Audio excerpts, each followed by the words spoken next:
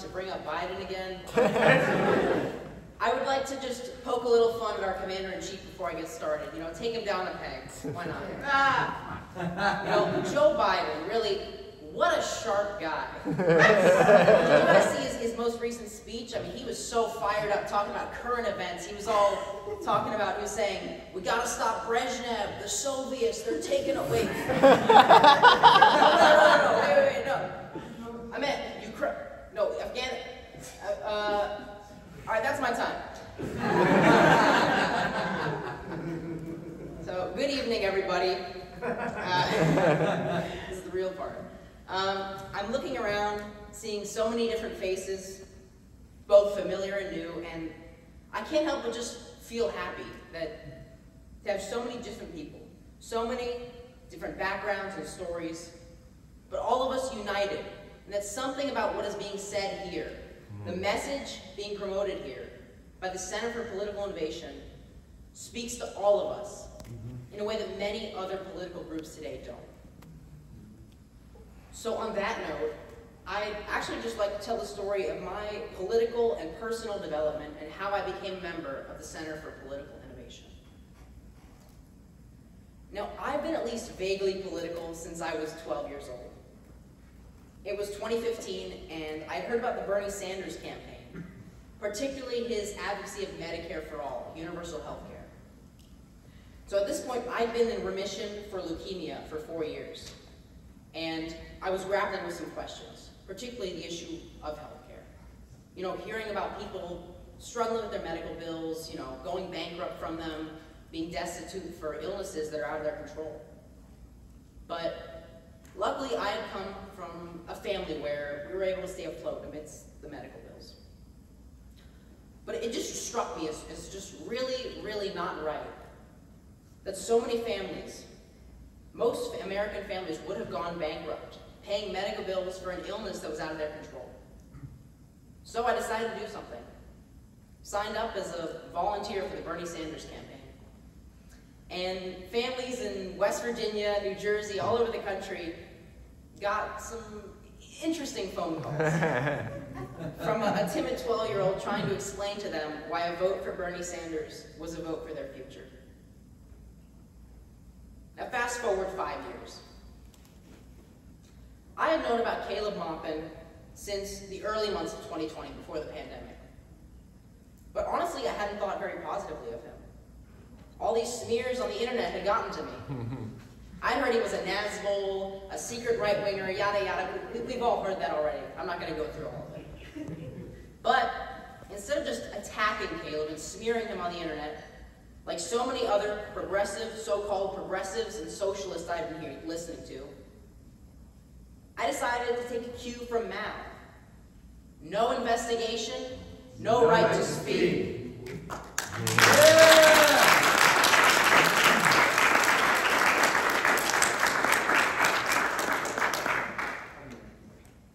So I figured, why not engage with the man himself, hear it from the horse's mouth? I reached out to him and asked him his views. I talked with him, and I even challenged him a little bit to try and figure out where he really stood on these issues. And in this process, I learned some things about him. I learned about his history of progressive activism. And he even worked personally with Leslie Feinberg, the founder of the transgender movement. And I came to my own conclusion that the slander being thrown against Caleb was, well, just that, slander. And furthermore, something about the way Caleb expressed these ideas really resonated with me. I heard about socialism and communism, capitalism, imperialism, all these ideas. I heard about them before, but never explained as concisely and definitively as I heard from Caleb. Woo!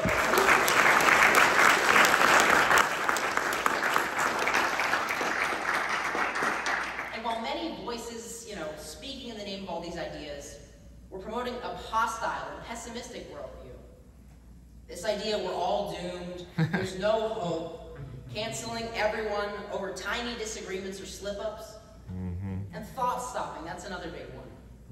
They say, this thing sounds kind of like this other thing, and this other thing is something bad people say. So don't engage with it. Don't even think about it. Turn your brain off. Bad.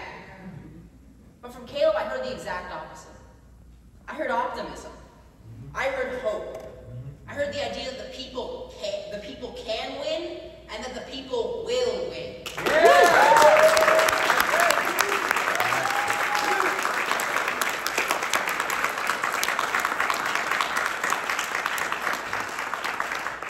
Listen to Caleb, and it's always check this out, read that, expand your knowledge, and engage with different ideas. And so in the summer of 2020, I reached out to him to become a distributor for Muammar Gaddafi's Green Book, the first book CPI ever published. Yeah!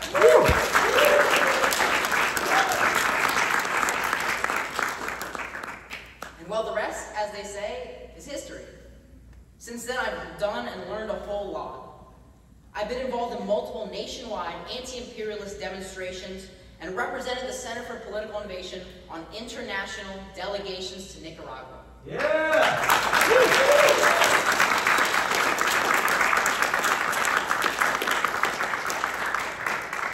And I have seen really existing socialism up close, with my own two eyes.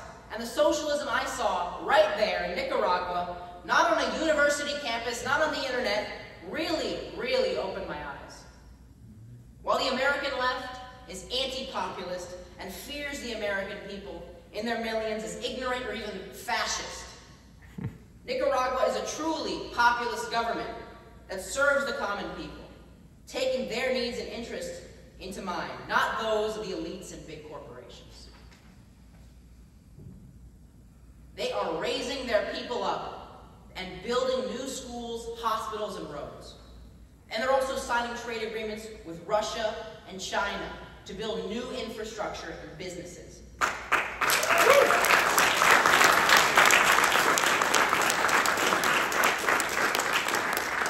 Overall, my experience in a real-life socialist country was a great one, showing me how a government of action fighting for working families could possibly work here in the United States. Now, up until I had joined the CPI, I had stayed involved with the progressive movement inspired by Bernie Sanders, AOC, all those people, right?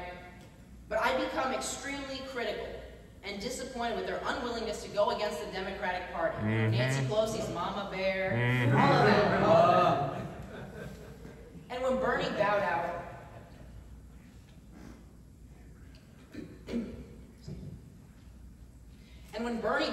and submitted to Biden without a whimper in 2020, I knew something was wrong.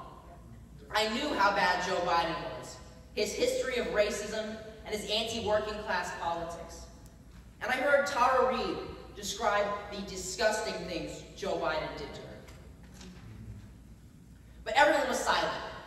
All of these things were pushed to the side because somehow Trump was just so bad, and defeating him was much more important than all of that. Well, 2 years later, I think it's safe to say things have only gotten worse. Yep.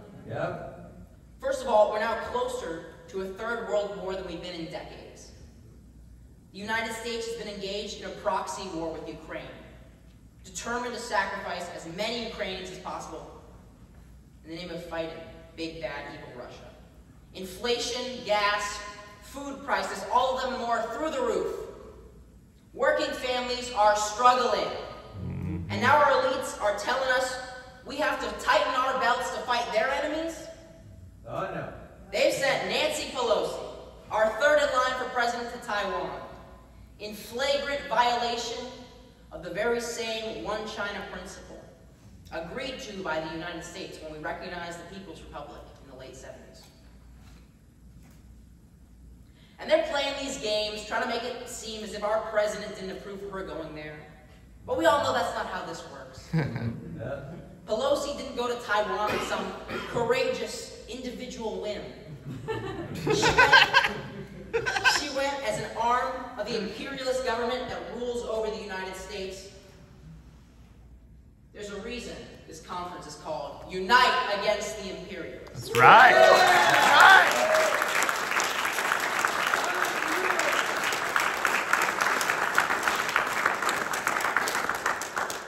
Our economy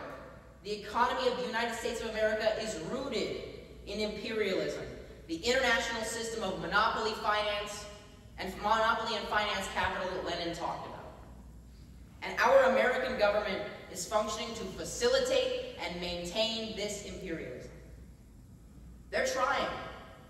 They really are trying to get us into a third world war that will kill millions, all so they can stay on top. I, for one, am sick and tired of it. When I see China moving to reunify with their brothers and sisters in Taiwan, and our leaders tell us we need to go fight, tell them, I will fight, but not against China. That's right. That's right. And when I see Russia having no other choice but to move in and protect the peoples of eastern Ukraine who've been living under a fascistic regime of terror since 2014, and our leaders tell us we need to go fight, tell them, I will fight, but not against Russia. Woo! That's That's right. right. That's right. That's right. That's right.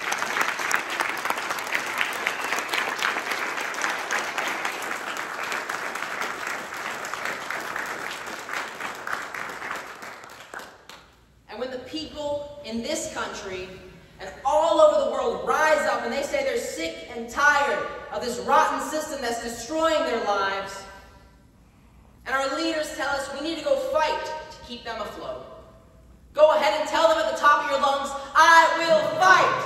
I will fight against their wars. I will fight against their poverty, their destitution, their depravity. I will fight.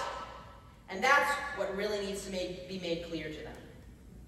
That if they keep pushing and pushing the people to accept worse and worse conditions, then not just me, not just us, but millions of people right here and across the globe will join hands together and say, I will fight! Woo!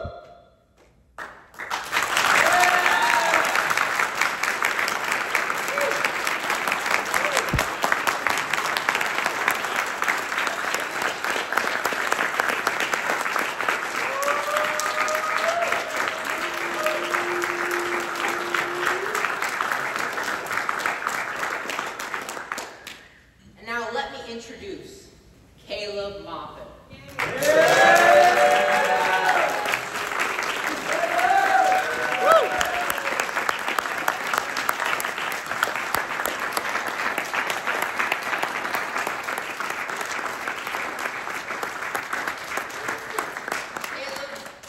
Caleb has been a communist organizer and activist for the past 16 years. In 2010 in Cleveland, Ohio, students walked out of Collinwood High School to protest teacher layoffs. The police responded by violently arresting Destiny and Deasia Bruno. Luckily, Caleb was there to film what happened. And his video showing police brutality got one of the victims, one of the sisters, acquitted in juvenile court. Caleb was also part of the planning of the Occupy Wall Street movement, and he was arrested during the protests there. Caleb was one of the few voices at Occupy demanding that they stand in solidarity with Libya against the NATO bombing campaign and with Gaddafi.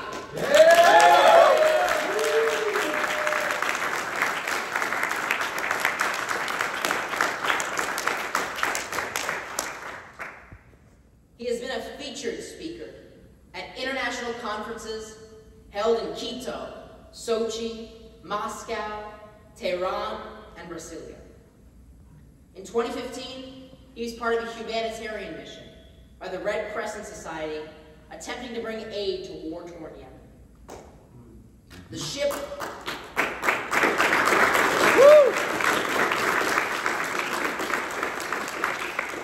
ship created an international incident, and Saudi Arabia bombed the port of Hodeidah 8 times in a single day to prevent the aid from being delivered.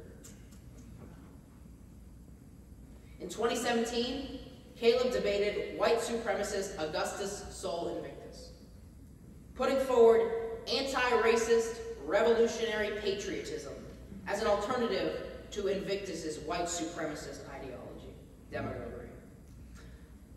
Julian Assange was so moved by the debate that he tweeted it out and emailed it to thousands of friends and allies. As a correspondent for RT, Caleb has many heated exchanges with U.S. State Department spokespeople. And in March of 2016, Donald Trump accidentally called Caleb his favorite reporter.